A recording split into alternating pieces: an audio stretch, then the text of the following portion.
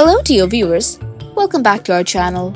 Today we've got an exclusive update from The Young and the Restless, specifically focusing on the young and charming Connor Newman.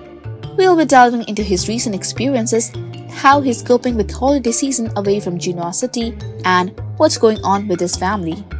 Now, we all know how strange it is not to have Connor Newman around for Christmas on The Young and the Restless. Chelsea, being the devoted mom that she is, usually centered her holidays around her son. We've learned that Chelsea recently visited him, but there's a twist. Why wouldn't the school send him home for winter break? Well, fear not, because we have the inside scoop from Connor himself, courtesy of his heartfelt email to Chelsea. Let's dive into Connor's email. It starts off by expressing gratitude for being sent to this terrific school. Back in Genoa City, both Chelsea and Adam were always keen on understanding his feelings, and even others like Billy and Johnny got involved. But according to Connor, it's even better at the school. Everyone from teachers to therapists and even the custodial staff is always asking about him. It seems the school is living up to its promise of providing attention and care for busy parents.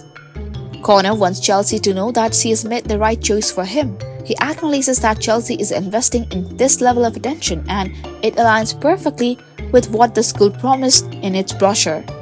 It's a heartfelt reassurance that the decision to send him there was indeed the right one. Now let's shift our focus to happenings around Genoa City. Connor spills the beans on recent events, including a harrowing kidnapping involving Aunt Victoria, Uncle Nick, Grandpa Victor, and Nikki. The plot thickens as they discover that Aunt Victoria's daughter is still alive. Cue the family drama. Connor muses on this, wondering about his newfound cousin and the potential impact on his own life.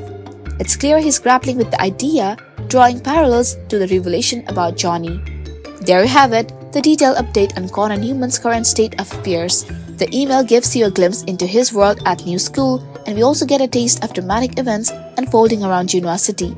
As always, stay tuned for updates, and if you enjoyed this video, don't forget to hit that like button, subscribe to our channel, and ring the notification bell.